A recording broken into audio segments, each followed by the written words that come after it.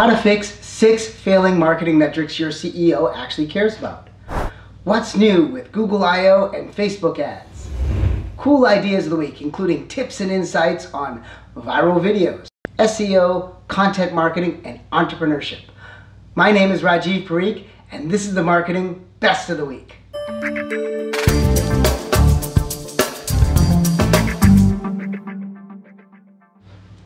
How to fix failing marketing metrics your CEO actually cares about.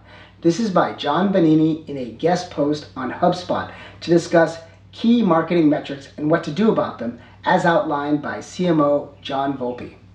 Here are the metrics. Number 1, customer acquisition cost, or CAC. This is inclusive of all spending, including sales, marketing, salaries, media spend, the whole thing. If this number is too high, you need to look at the sales process at length and the sales labor cost associated with it. You may need to more clearly define what a qualified lead is and change who does the nurturing. Marketing should look to provide more targeted and segmented content to nurture and shorten the sales cycle. Number 2, ratio of customer lifetime value to customer acquisition cost, or LTV over CAC. Remember, customer lifetime value is all the gross profits over time discounted back to today. Now, when you assess this ratio, you may think a number like 6:1 is terrific, but in fact, it may mean that you're underinvesting in sales and marketing, leaving yourself open to competitors. If it's 1:1, you may be losing money on every single sale. So you'll want to reevaluate your churn rate and your pricing, and do analytics on what aspects of your customer acquisition and delivery process are actually performing. Number 3, time to payback CAC. This measure impacts cash flow. If it's too long, you need to take a deep look at your pricing and analyze your marketing automation strategy. How are your prospects digesting and engaging with your content? Develop more targeted workflows to nurture leads effectively and speed up the process. Number 4, marketing originated percentage of leads. And number 5, marketing assisted percentage of leads. Typically, you want 40 to 80% of leads to be originated by marketing. You also want those leads assisted by marketing at a much higher level. If not, your sales cycle will be much longer and much more expensive than they could be.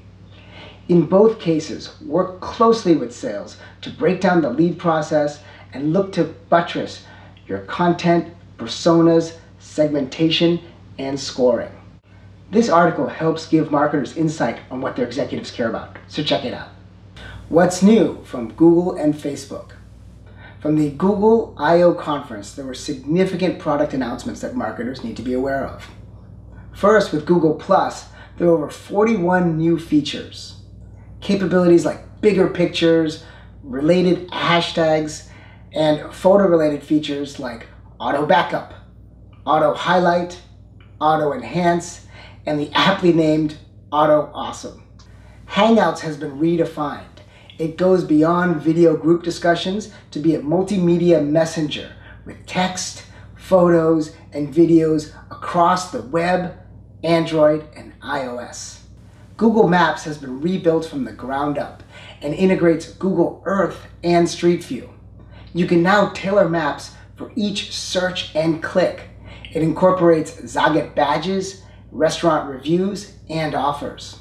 New for Facebook, user-generated video ad units coming through a partnership between social rich media platform Moontoast and user-generated video platform VideoGenie. Marketers can feature and promote user-generated video testimonials and stories from brand advocates within native ad units in users' Facebook news feeds. This is announced and to be available shortly.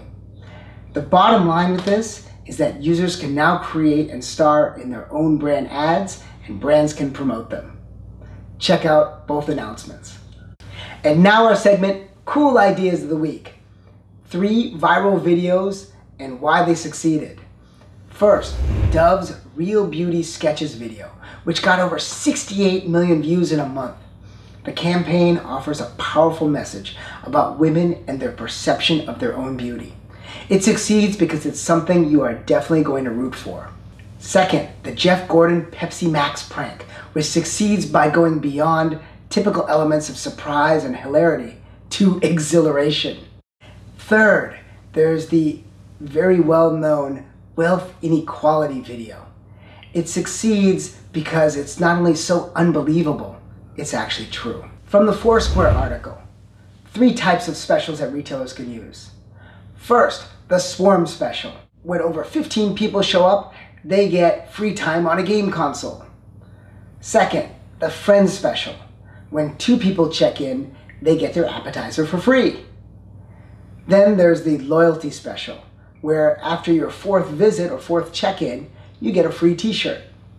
For SEO, Matt Karts has an article and video about the upcoming Panda 2.0 release. It'll have a number of important changes, including devaluing advertorials, especially those that are not clearly marked.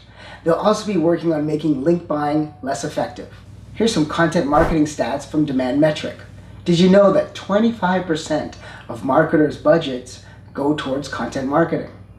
91% of B2B firms and 86% of B2C firms use content marketing. Content marketing costs 62% less than traditional marketing. And B2B firms use an average of 5 social media channels to promote their content. And a special call out to TiEcon 2013.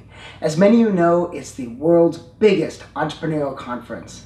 I want to thank them for having a great youth program, which inspired my 13-year-old daughter, and I hope it laid the seeds for her to do something big in the future.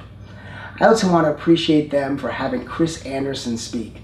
He got me to check out Sunday's Maker Fair up in San Mateo with my 10-year-old son. He and I were able to get hands-on experience with the new 3D printer-driven manufacturing revolution.